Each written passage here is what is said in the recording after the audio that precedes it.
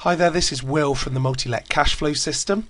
I'm just going to make this short video today. It's going to be under 15 minutes and I'm going to talk you through the whole process from start to finish of how our property management software works and what it can do for you. Just to give you an idea, this software we've been using for the last couple of years and we've continuously upgraded it to the stage we've got now, which I feel is just excellent, and it fully controls all our tenancies, all our tenant application forms, any maintenance issues going on in the house, and anything to do with our properties in all honesty. And so what I'm going to do today is talk you through the tenant application forms. So we used to do our tenant application forms where we used to print them off, hand them to the tenant, they'd fill them out, scan them in, send them back to us. Then they'd just sit on the computer.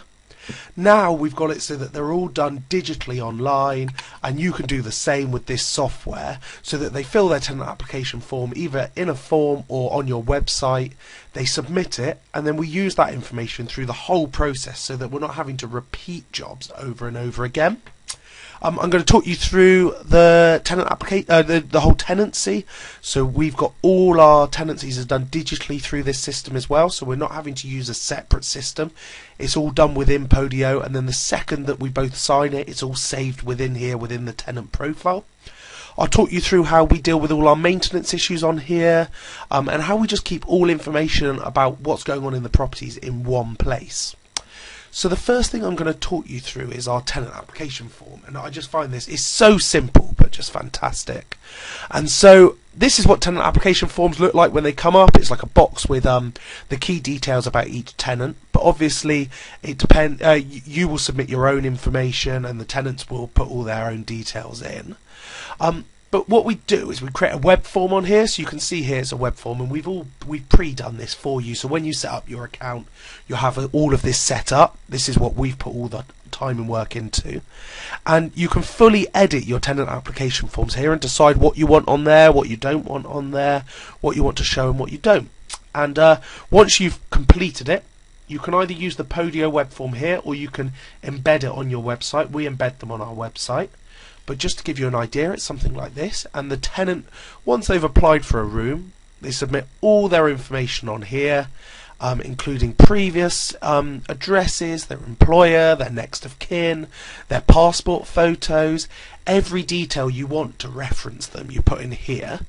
They click submit, and I did it beforehand just to save a bit of time, and then it comes up with a page like this. So before you send their application off for referencing, it's probably quite good to have a quick look through and just check that they meet your general sort of criteria. But you've got their current address, all their previous details, and then we've put something at the bottom which is just fantastic. What you can do here is, rather than having to write an email, extracting the email address out of here of their employer and landlord and sending all the details off to them manually, all you need to do is click send to employer and send to landlord, and it will send an automatic reference to them, extracting all the information out of here and sending it to the employer and landlord from your email address, and it's done with the click of a button. So I'll show you. I've put my own email address in as the tenant and as the employer and landlord, just so you can see what it looks like. But the employer would receive something like this: employment reference check, and then the tenant's name. Dear blah de blah, a reference request for John Wright. Please could you answer the following questions? Please note the applicant cannot move into their own property until we have received a response from you.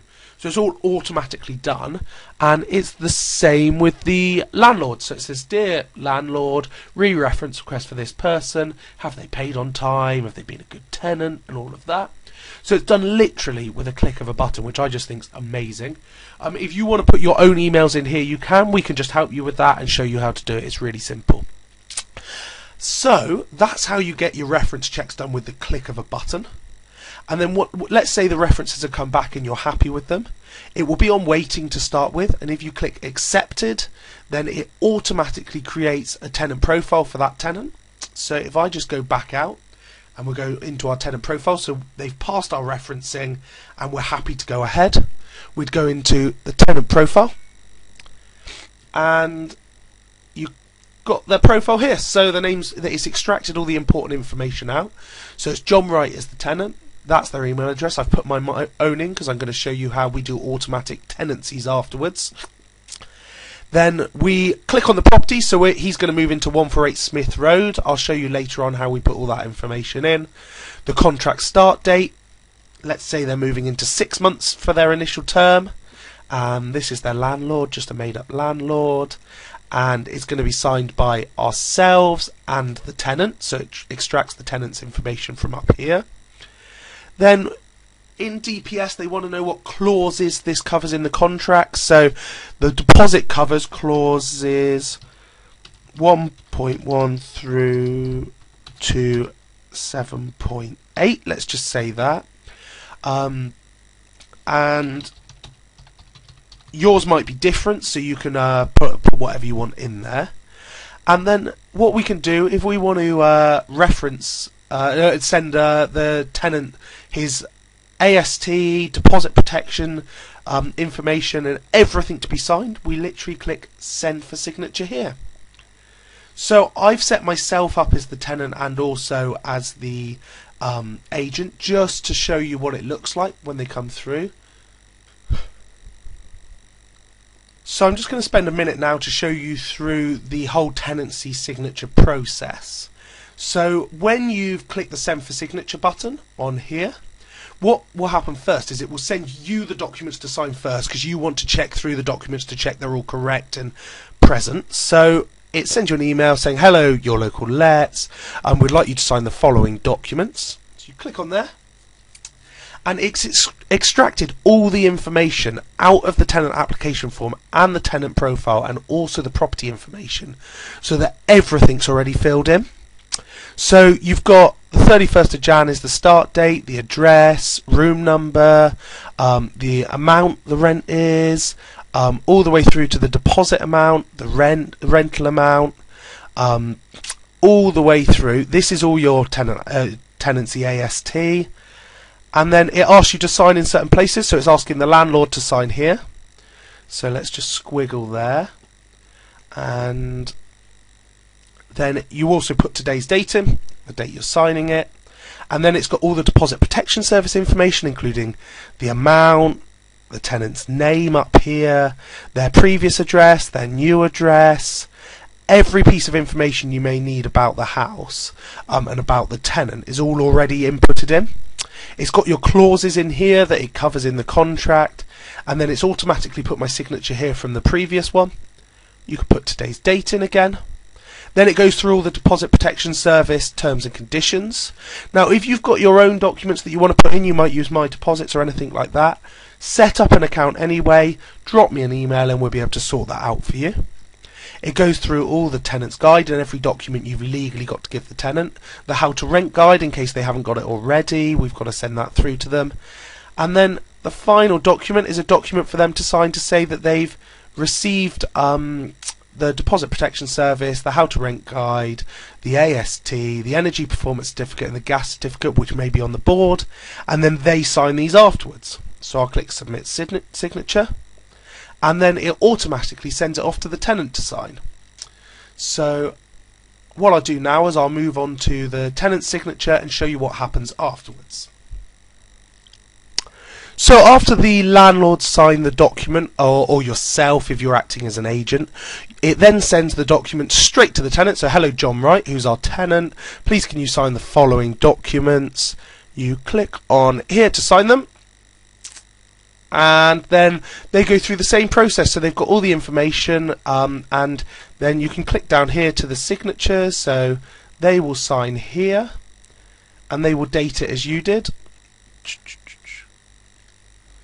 And the same again here, they will date here.